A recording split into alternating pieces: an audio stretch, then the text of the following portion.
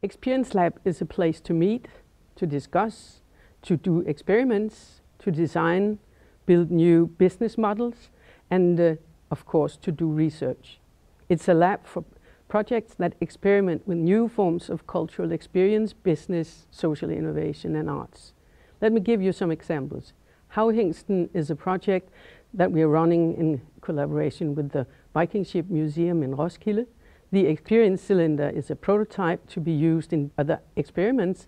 And finally, Tagging Arts is a group of artists trying to build new crowdsourced art forms.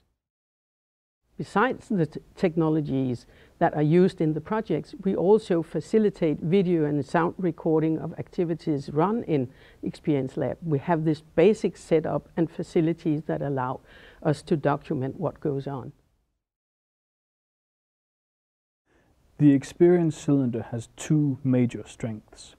One is that it's an immersive experience. It's 360 degrees, it's a huge screen, you can see a lot of data, and you can zoom in on the data just by walking towards it. So you can navigate very large amounts of heterogeneous data easily, and it could be anything. It could be art, it could be the sea stallions trip to Ireland, it could be biomedical data, it could be an introduction for a new employee in a large company.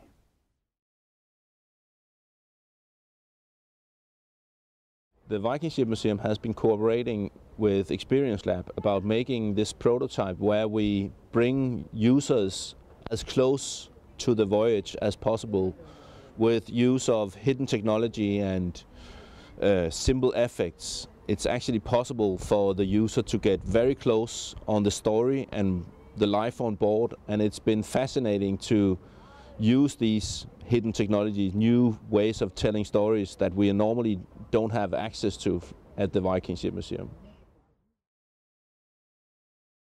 Experience Lab is a collaboration, and teamwork is an essential part of the activities of the lab.